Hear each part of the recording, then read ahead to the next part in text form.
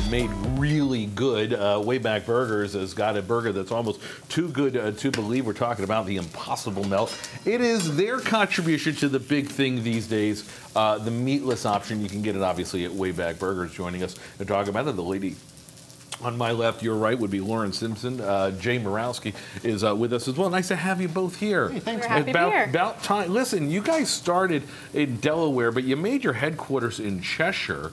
You've been growing like a weed. We were talking during the commercial. I remember 10 years ago you had maybe 10 to a dozen stores. What do you got now? We're up to 166 across the globe. We Connecticut business, done good, and still based in Cheshire. Yes, sir. We love that. Nice to have you here. When you heard about, obviously, this Impossible meat craze, the plant-based burger craze came alive, what did the research and development say over at Wayback?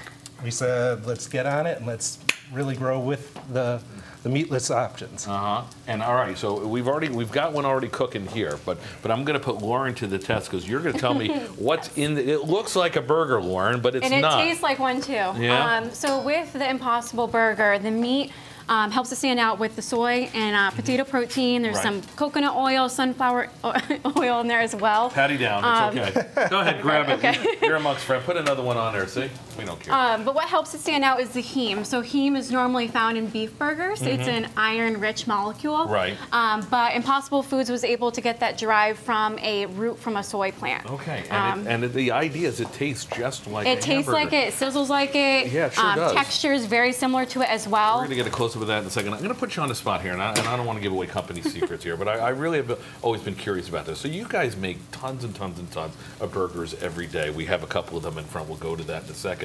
But did you have to do anything to the kitchens to separate cooking this from the meat options for folks who are coming in saying, I don't want any meat? Well, we will clean the grill off. That way, well, that's good. Yeah, I highly recommend that. that way there's no... But is there a separation? Do you have to do anything like that? I mean, we cook them in different sections on the grill. So we cook the burgers on one section, the hot dogs on another section, chicken on another, and then this meatless But in terms of the meatless as well. Okay. Absolutely. And you said something that I found fascinating. The core audience for the folks coming in, getting the meatless burgers, the Impossible Burger, are not vegetarians, they're not vegans. Yep, that's correct. So it's actually meat lovers. So people are coming in to try out this product. It's just a unique product, and this is kind of where the industry is headed. Right.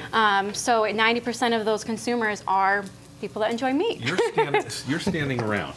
Make the Let damn burger, me finish this. Just here for eye candy today, apparently. You can get this at every and each one of the Wayback Burgers across the land now? Yes. Yep. How many different kinds of Impossible Burgers do you have? So we have the Impossible Melt. So this is the one that Jay's putting together right now. Okay. So this has the spicy garlic aioli sauce. Okay. That is with the Impossible Burger, Swiss cheese, and then it has the sautéed onions. Okay. And then he's gonna be topping it off with our toasted inverted bun. Okay. You can get this burger. Why invert the bun? Because this makes it better. Come on. Something different. Careful. It is hot, yes. And I don't want to, God forbid I get the toothpick in my mouth, then we'll really have a problem. But guests are available to get this, the Impossible Burger on any of our burgers that they would like. I've had a few of these. You can't taste the difference. I mean, it really is good stuff.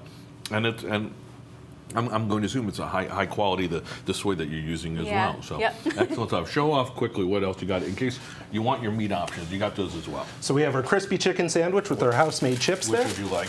It's hand-breaded chicken in the We have some French fries with our double bacon burger, which is one of our top sellers. We have our cheesy burger, which is another top-selling item within our restaurant with our beer-battered onion rings, as well as our tater tots and our Wayback classic.